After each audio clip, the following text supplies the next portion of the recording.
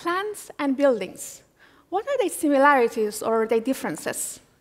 They both are confined to a specific location. They cannot run like us from harsh weather.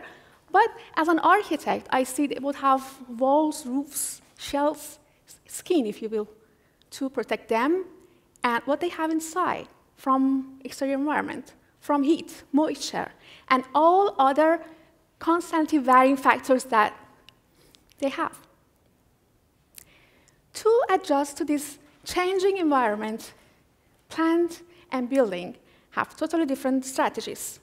In nature has highly effective adaptation system, which through their size, orientation, and shape can change in response to environment. Think about pine cone or leafostoma. They open up and close to survive. But the functions of building skins for centuries have remained as passive static barrier. It cannot regulate the amount of sunlight or air that comes in and goes out. Instead, we use excessive amount of energy to operate mechanical, electrical system for heating, cooling, ventilation. The result, 50% of all energy we produce in the US is consumed by the buildings. We are paying $326 billion per year. And you know that half of this amount is enough to end world hunger. Is it possible to create building skins with more dynamic, self-regulating capability?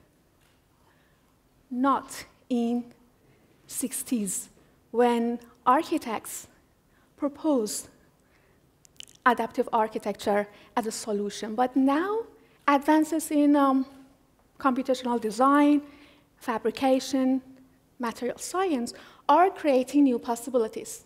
Our research is bringing these new possibilities to the world of architecture.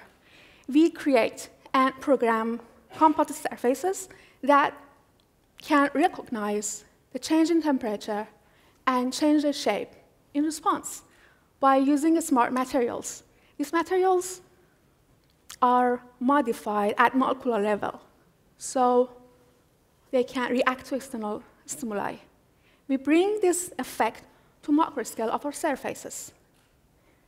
The base material of our composite is made of wood, sustainable, traditional, commonly used in architecture, like a plant that can adjust itself to environment.